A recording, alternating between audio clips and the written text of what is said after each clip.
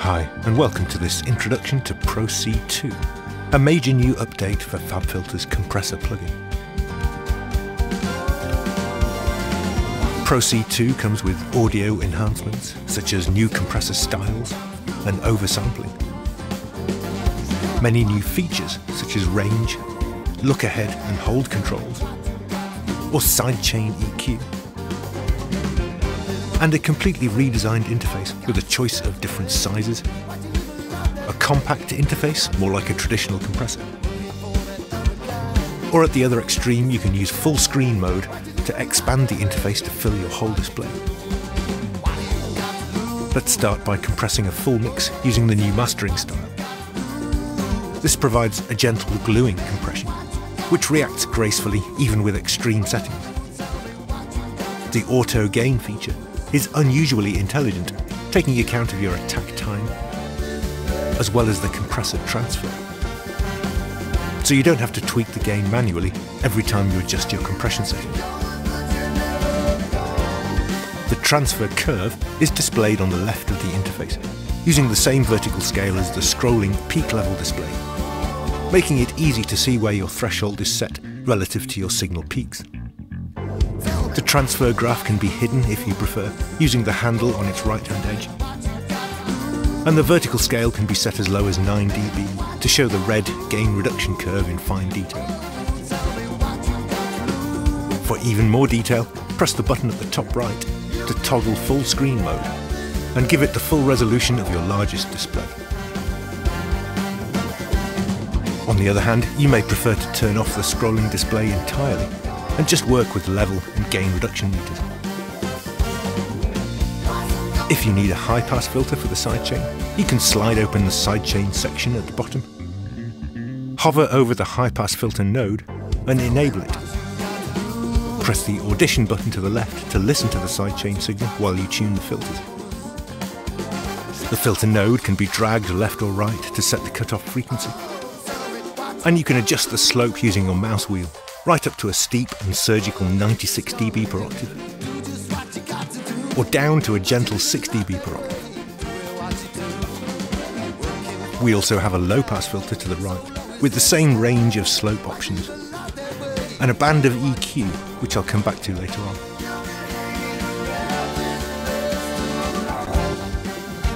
Hovering over the output section pops up a panel with input and output gain and balance controls, plus a click-free bypass button so we can compare the processed signal with the original.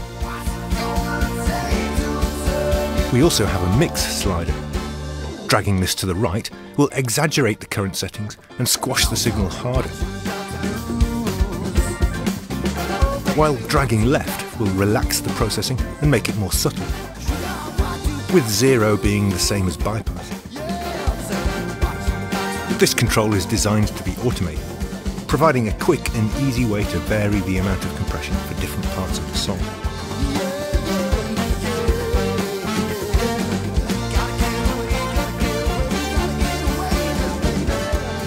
Of course, we don't have to use Pro-C 2 over a full mix. Let's try smashing some drums using the punchy style. The knee is continuously variable in version 2. Let's drag it all the way to the left for an aggressive hard knee setting. With a fast attack time, transients are smashed firmly down into the body of the drum, with no annoying ticky clicks remaining.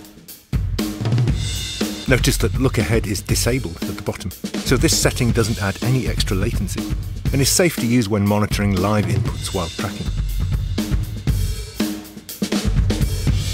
If I enable look ahead and turn up the look ahead slider, the compression starts to react in advance of each drum hit, making the attacks softer and less aggressive. Let's turn look ahead off and increase the attack time gradually. And notice the transients become snappier, then punchier. And the intelligent auto gain algorithm backs off the makeup gain to leave more room for the higher peak levels. Setting a faster release will increase average levels, bringing up the room and the tails of the drums quickly after each hit. while a slower release will hold the ambience back down longer, putting more emphasis on the attack of the drums instead. Attack and release controls are calibrated in milliseconds.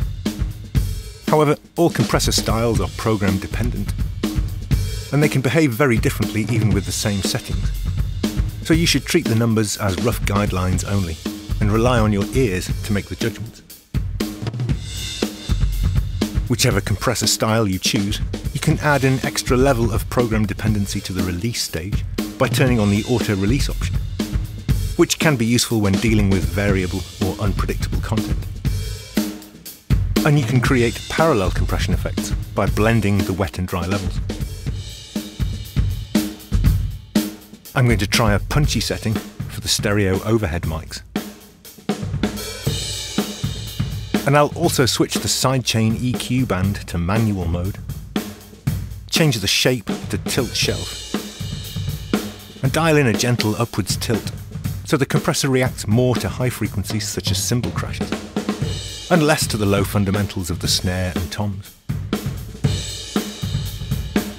When compressing signals with lots of high frequency content, you may find the sound improves with some oversampling, so that the upper sidebands don't fold back as aliasing. Now let's try processing the room mics, using the pumping style for a little more colour and character. I'll set a fast attack to smash off the transients, and a fast release to bring up the room in between each drum hit. With fast aggressive settings like this, I might go for 4 times oversampling. And with spaced pairs of mics, I might try dragging the stereo linking slider over to the left, and unlinking the left and right channels to allow them to work independently. Alternatively, you could drag the slider to the right to compress the middle of the stereo image more than the sides, or to compress only the middle of the image with the slider all the way to the right. This can sometimes result in a more open, spacious sound. And with makeup gain applied to both mid and side channels, the result is an overall widening of the stereo image. Clicking the button below the linking slider reveals further options to compress the side channel instead. Optionally, with the mid channel feeding the sidechain. Look out for future videos where I'll explore these options in more detail. The hold parameter is an unusual feature for a compressor, being more commonly found on noise gates. Turning it up a tiny bit will delay the release stage fractionally, pushing the room slightly further back. While longer hold times can create interesting rhythmic pumping effects, especially when combined with a fast release.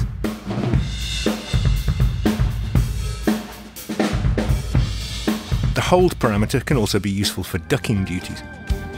This instance is ducking the example audio for this tutorial, with my voiceover routed to the external sidechain input. A bit of added hold helps to prevent the audio rushing up in level in between each syllable, holding the levels down until I reach the end of a sentence.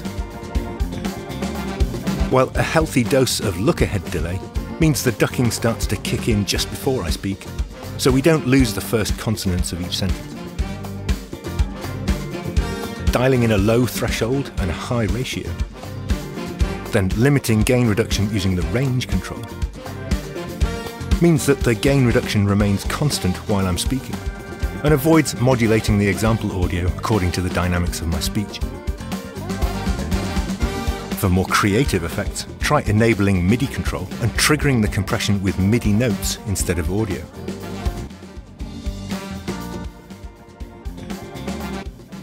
Back to the mix again. This time I'm processing the lead vocal part using the dedicated vocal compressor style. This is designed to pin the lead vocal to the front of the mix and has a simplified control set with fixed ratio and knee settings. This compressor style works well with a small amount of look-ahead delay, somewhere around 1.5 milliseconds. I'm compressing the vocal again on a subgroup which includes all the vocal effect returns as well. In this case, I've used the range limit to prevent the compression from kicking in too hard in response to the vocoder backing vocal parts.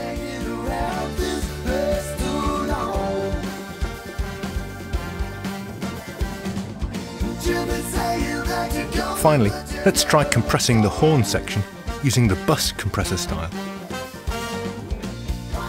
The horns were recorded with close mics, plus also a spaced pair of ambient mics for the room. So I'll try unlinking the channels partially in the sidechain section. This helps to prevent individual parts poking out in the left or right channel, keeping them all glued together as a section. I'm also going to enable the sidechain high-pass filter again, and the low-pass filter, and drag them to isolate the upper mid-range frequencies. If the EQ node is set to auto, dragging the filters close together to isolate a narrow band will automatically boost in between them.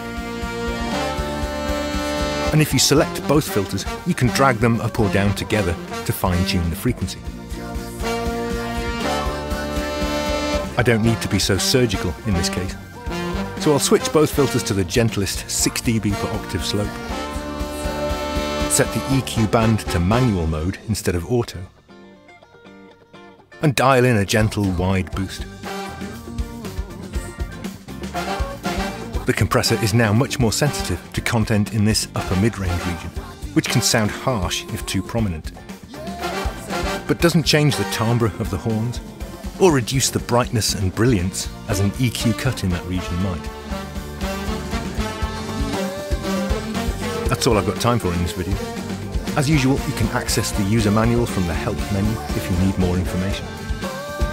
Or you can turn on interactive help hints for pop-up descriptions of each control when you hover the mouse over them. Thanks for watching.